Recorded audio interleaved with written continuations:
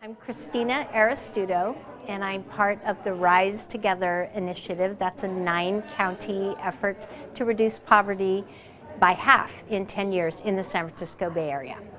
Well, we've been following the collective impact approach since 2010. 2011 is when we started having our large community meetings. I think it's the greatest framework that I've ever seen for both grounding us with the rigor and setting us free to create and bring people together organically and authentically.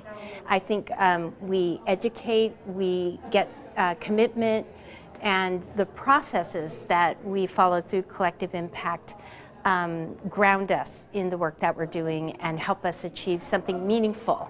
You know, people stay committed because they believe in the process. Typically in our community, we come together, we decide that we will, collaborate, which usually means doing the thing we always do, maybe in the same room.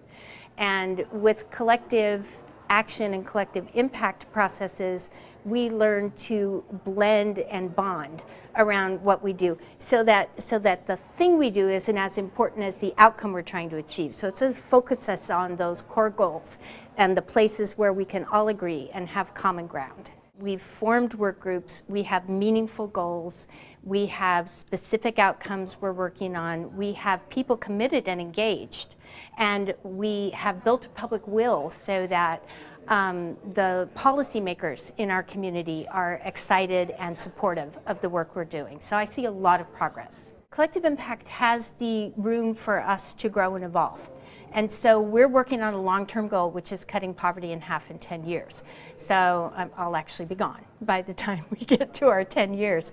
But I don't think that the most important goals we develop ever end. We simply make progress. And collective impact allows us to celebrate that progress and then see where we are later on down the road.